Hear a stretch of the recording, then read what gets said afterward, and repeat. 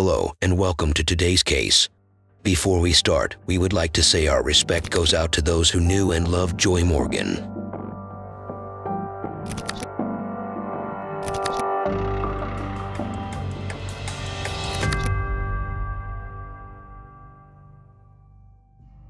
Joy Morgan was born on February 12, 1998 in South London, where she lived with her loving family. Joy had two younger sisters, Dion and Shona, and an older brother named Earl, whom she was especially close to. Her mother, Carol, worked tirelessly as a caretaker, putting in long hours to make ends meet for her family. Despite their financial difficulties, Joy's family cherished their time together. Joy was known for her kind heart, her dedication to her studies, and her commitment to making a difference in the world. Growing up, Joy lived up to her name. She was a beautiful and happy girl, always having a bright smile that lit up the room. According to her family, Joy was an absolute pleasure to be around, spreading happiness wherever she went. However, Joy's life would take a turn for the worst. In 2006, when she was only 8 years old, Joy lost her uncle Prince to cancer. 6 years later, Joy would lose her stepdad to the same illness as her uncle. And then, in 2014, Joy's world was turned upside down again by the loss of her biological father, who took his own life. After her father's loss, Joy turned to YouTube for comfort and religious teachings. One day, she stumbled upon a video from a church called Israel United in Christ. Intrigued, Joy delved deeper into the church's teachings and eventually became a staunch follower. Israel United in Christ was founded in 2003 in New York, and was a part of a movement known as the Black Hebrew Israelites. With around 40 places of worship across the US and the world, Israel United was led by Bishop Nathaniel Israel. Despite its religious teachings, Israel United had a controversial reputation and was even considered a hate group by some. The church had strict rules that all members were expected to follow, including the segregation of men and women who were not allowed to be alone in the same room or sleep together before marriage.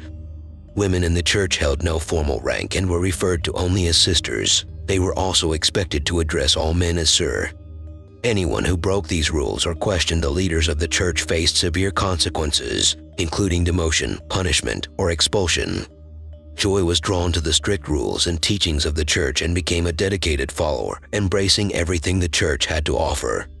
After joining the UK branch of the church located in East London, Joy underwent a drastic transformation, becoming distant and unrecognizable to her family.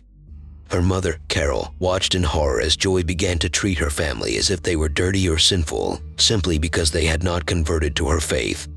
She became someone different. She became to separate herself from her family, which was important to her, because I know Joy loves her family.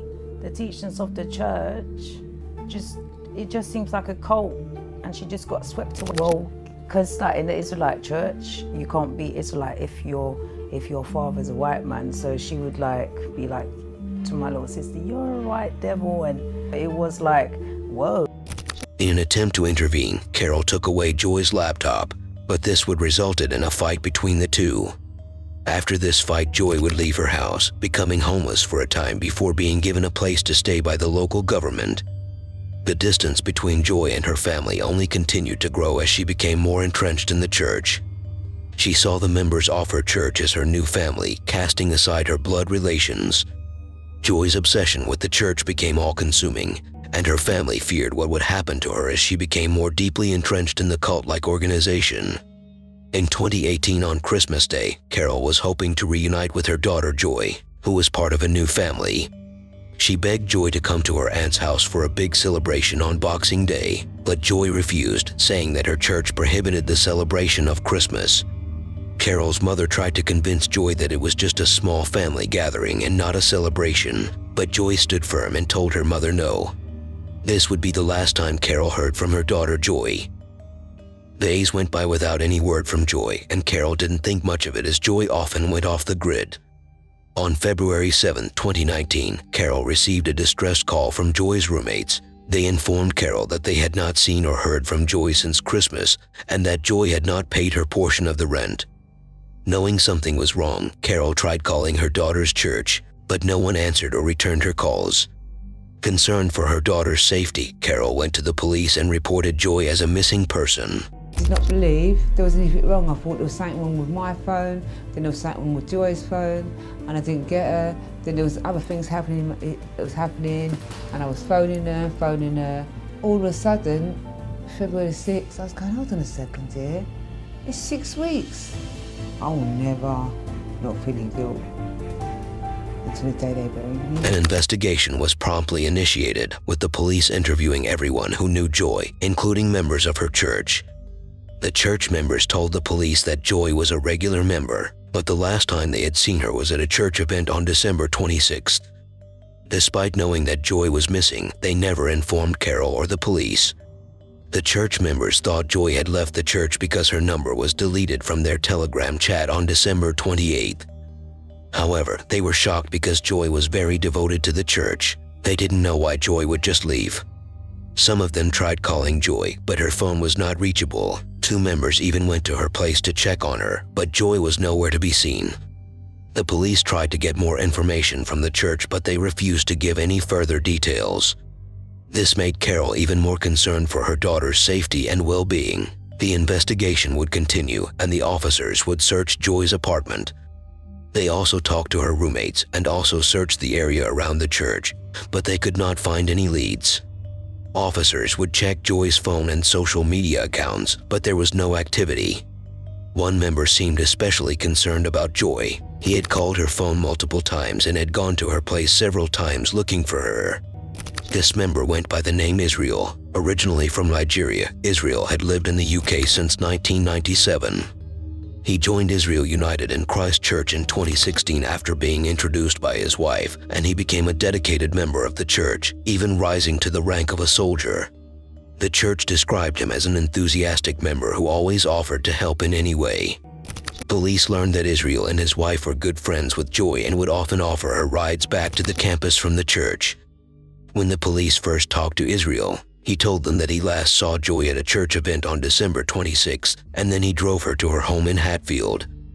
Initially, the police were inclined to believe Israel's story, but as they delved deeper into the investigation, they uncovered several inconsistencies in his account. It was a Wednesday. I dropped her off on the 26th because my wife was pregnant. And at first, yes, on that day when I dropped her off, she was supposed to be spending the night with my wife because she normally stays with her sometimes. This ultimately led to Israel's arrest, and he would be charged for Joy's murder. The trial provided a clearer picture of the events that took place. It was revealed that instead of taking Joy home on December 26th, Israel took her to his home while his wife was away, claiming that she was upset and wanted to leave the church. Israel stated that he saw Joy as a daughter and that nothing inappropriate happened between them. However, the court heard evidence of text messages that he sent to Joy in March 2018, which showed a completely different picture. On December 28th, Israel's car was seen in Stevenage, and Joy's phone signal was detected in the same area, leading the prosecution to believe that Joy was already dead and Israel was searching for a place to dispose of her body. The court heard that on that same night, Israel removed her number from the church's chat group on Telegram to cover up his tracks.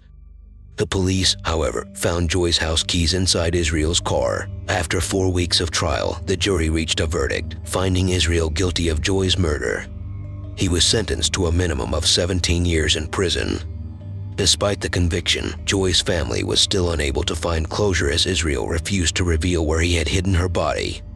This only added to the family's grief and made it harder for them to come to terms with Joy's death. The trial may have brought an end to the legal proceedings, but for Joy's family, the pain and the search for answers will likely continue for a long time. I will see my daughter. I will see my